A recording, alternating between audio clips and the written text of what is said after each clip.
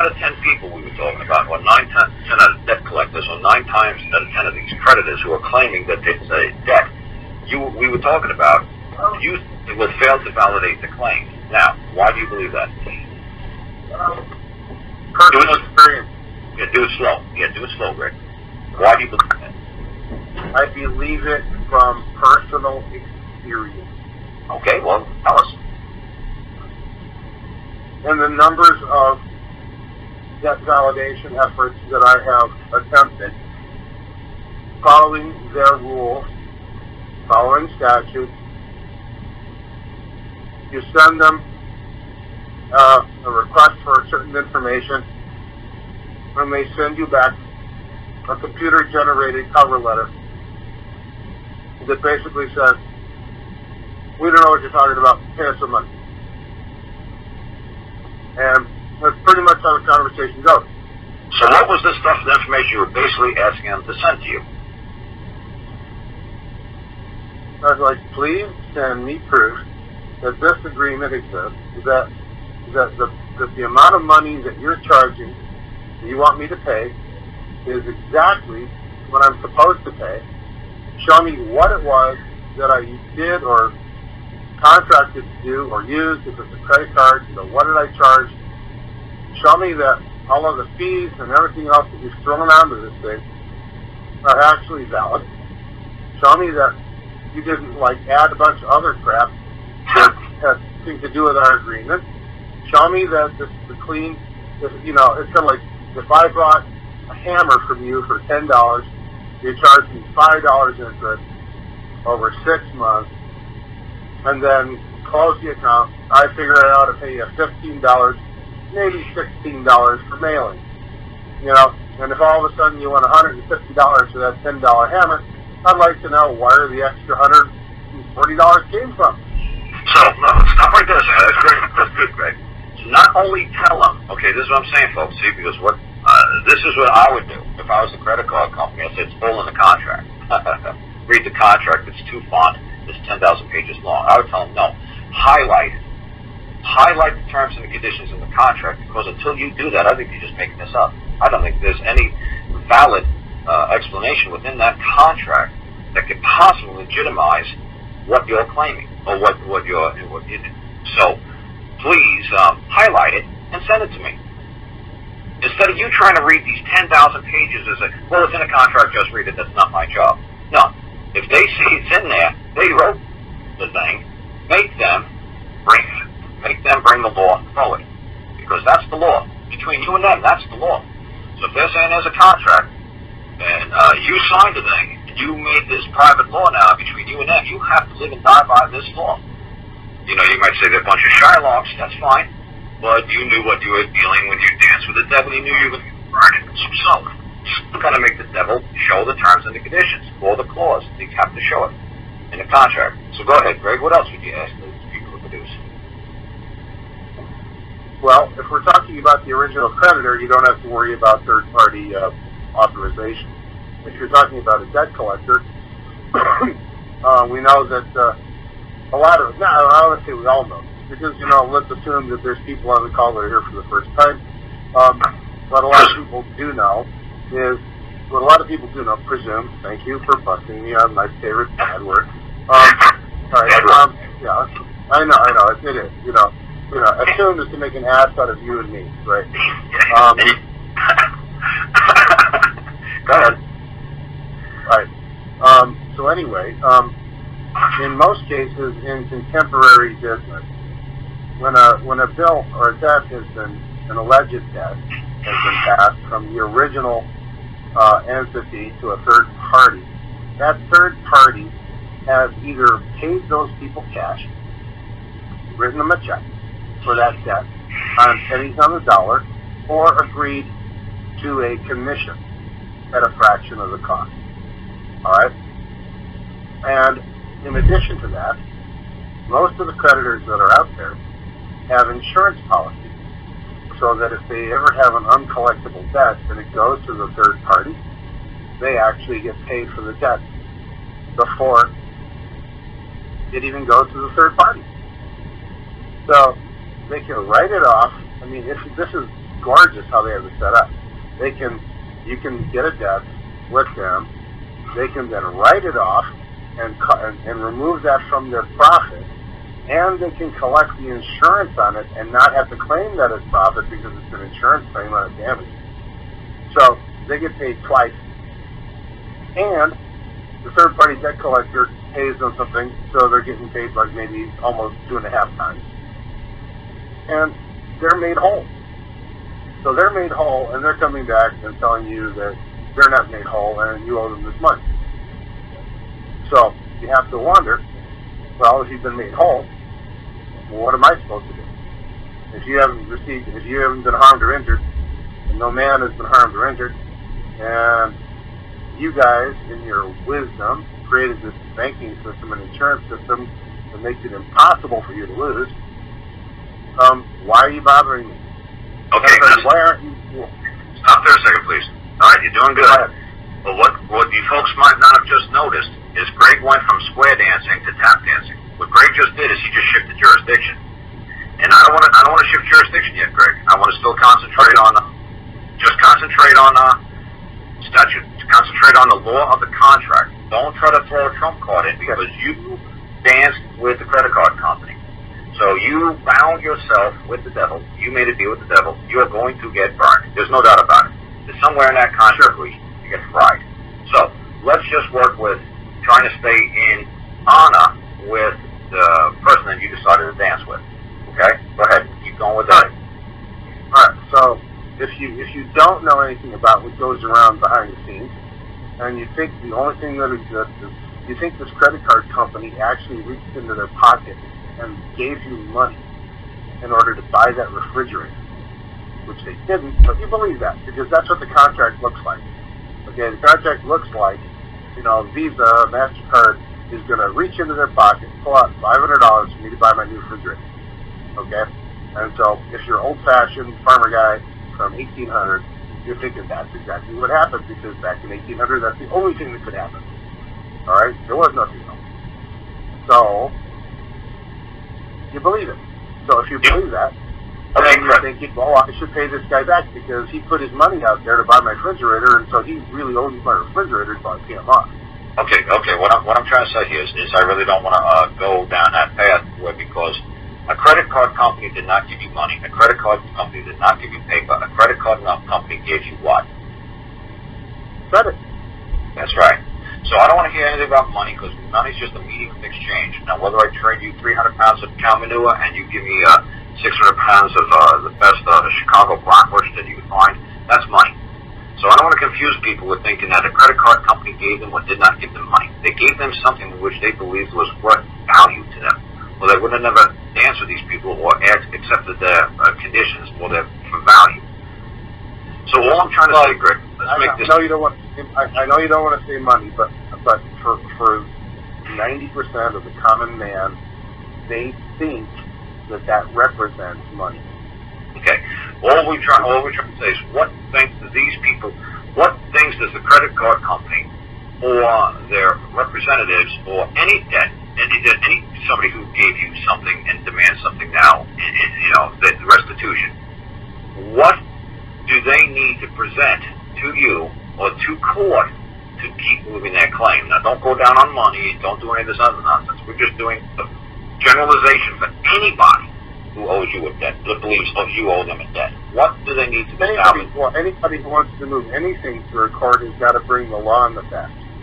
Okay. Now, we're not talking about that. When I said to you before, what we were doing was like saying, how do they validate and produce the facts and the evidence to move the court? That's the question. You said 90% of them can't produce, and they can never be able to validate the debt.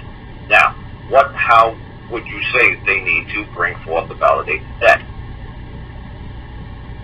They need to bring forth a man or a woman who knows that this is true. Okay. Now, stop right there a second, folks. This is where this Greg just did his jurisdiction change on me again. Okay? This is common law. Okay? Now, in contract, if you made a deal with Coca-Cola, Coca-Cola does not have to bring any man or woman forward to bring forth because you reduced your status of a man and you merged it with a fiction. So, for you to get something of value from a two-dimensional world, you reduced your status to that of a two-dimensional entity as well. So they are going to demand from you, this two-dimensional entity is going to say, well, we demand from your person what we agreed as a medium of exchange, money, or what we deemed had value. We are going to give you 10,000 cases of Coca-Cola, and you're going to give us 10,000 widgets or $10,000. So this is how they're going to bring you into court. Now, can you play the old trump card and say, oh, well, this is common law land, and you know what, I'm going to beat these Coca-Cola out of every damn Coca-Cola can they sold to me. They sold me 10 million Coca-Cola cans, so I'm going to beat them out of their money, and I'm going to say, there's nobody with any first-hand knowledge that could say that signature on that piece of paper between me and Coca-Cola is legitimate. You know what, honestly, technically, yes, people can do it. Do I think it's disgusting and evil? Yes. And you're worse than a lawyer to me, because you know how to take advantage, how to take candy out of a baby's mouth. Because, like, say Greg had a company, and he just decided to make his own new cola company in Chicago.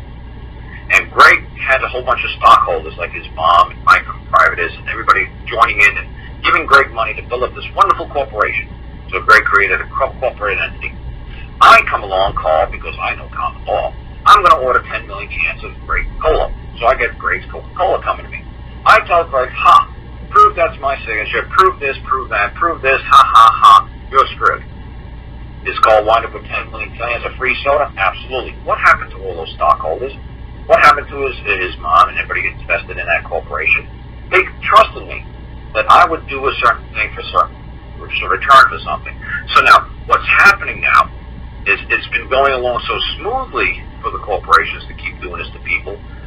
All people have to do, what Greg would have to do then, as a good businessman would say, Karl, honestly, this stuff is going to get wacky. You guys are starting to drag us into common law, and you guys are starting to do this to us. We're losing exponentially. We're going downhill fast.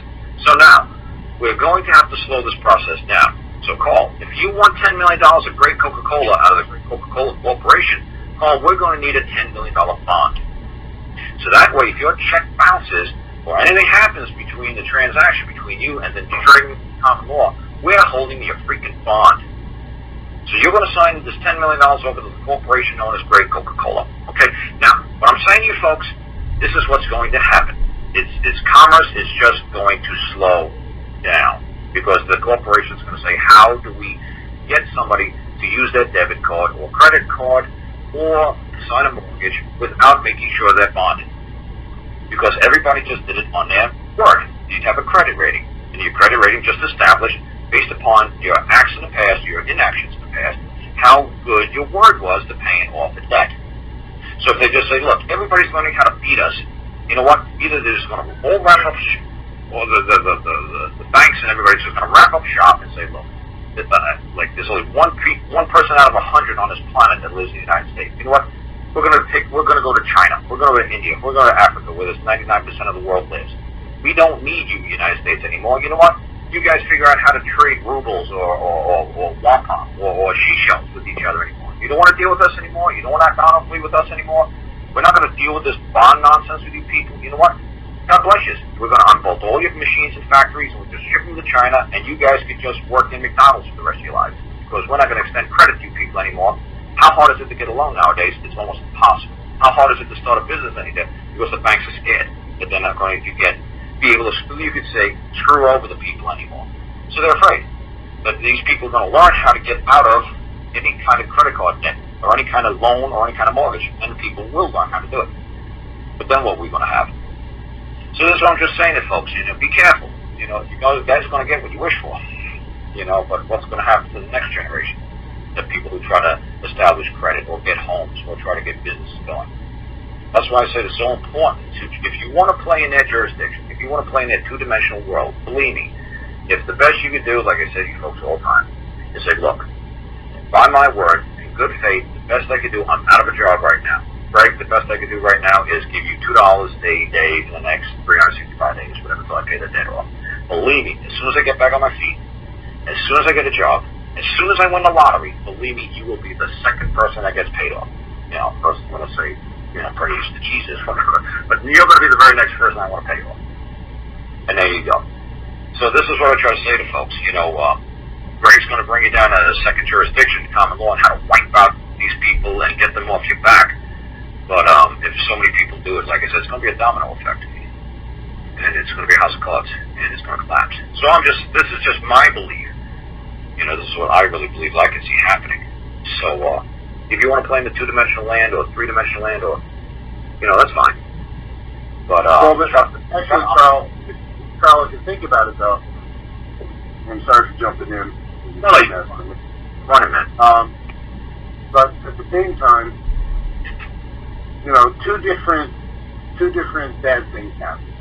One, people start feeling entitled. And two, banks decided to really go berserk on usury.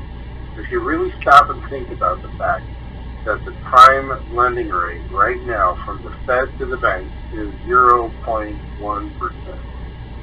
Just about nothing. Right? The banks get printed money for free. Then they charge you 18 to 21% interest on borrowing. They are at a point right now where their profit margins are obscene. It is absolute, you know, gun to your head usury. All right? So what happened is that instead of everybody being in the middle and being honorable, the people became more and more dishonorable, and the banks became more and more dishonorable, to the point where the chasm between the providers of currency and the users of currency is so wide right now that it's unresolvable. And your prediction of having a new economy and a new form of currency and everything like that, I think that that's inevitable. I think that the game that was set up, I personally think the game that was set up is at an end. Okay? I don't think it can't go very much longer. And if it does, it can only be done at the point of the bayonet. And I think that there will be a new development of currency. I think that in the short term, it's going to go back to what everybody can trust, and that is straight barter. I'm a plumber, so I know how to do plumbing. I'm going to fix your sink, and you're going to give me a bushel of corn.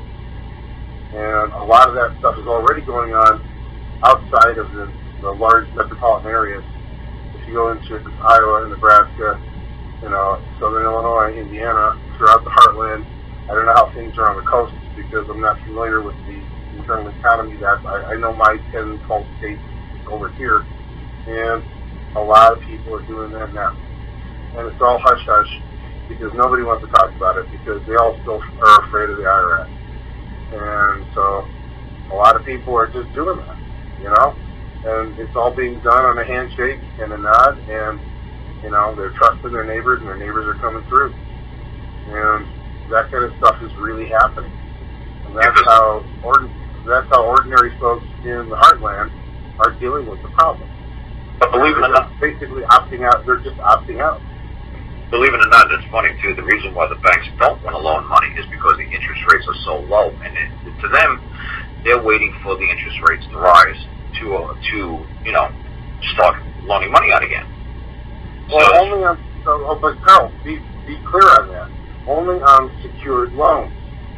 Right. The interest they are under a lot of scrutiny when it comes to a secured loan with a collateral, but they have no scrutiny when it comes to credit cards, and that's why they push everybody to credit cards. Well, what I'm saying, they can do whatever they want. What I'm saying is, like, you know, venture capitalists. Venture capitalists, they're sitting on their money and they're just waiting for the interest rates to go up. So people might be, like they're saying, these corporations and these college institutes are still billions of dollars just waiting for the interest rates to go up so they can put the money back into the economy. But at this point, they said, you know what, it's better for us to stick our money under our mattress than to put it in an economy that might go under.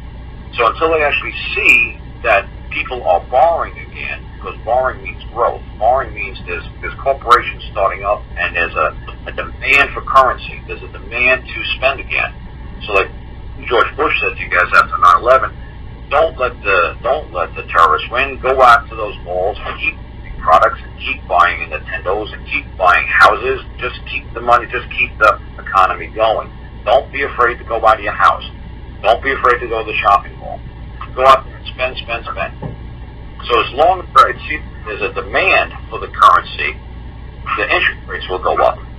And so the venture capitalists, people who might be millionaires or billionaires will feel a little less hesitant to putting money back into the stock market or putting it into their local communities if they believe there's going to be real growth. But until they believe there's real growth again, they're just going to buy bullion of silver or gold ingots, and they're going to stick it under their mattress and just wait for the economy to collapse. So, like I said, that's why I just try to say everybody, if everybody just starts to learn to keep their word and play fair and square, I just think this is the way to more go at it and try to figure out who's going to screw the other side first. Are we going to screw the banks, or the banks going to screw us? Who's going to screw who now? Who's got the new latest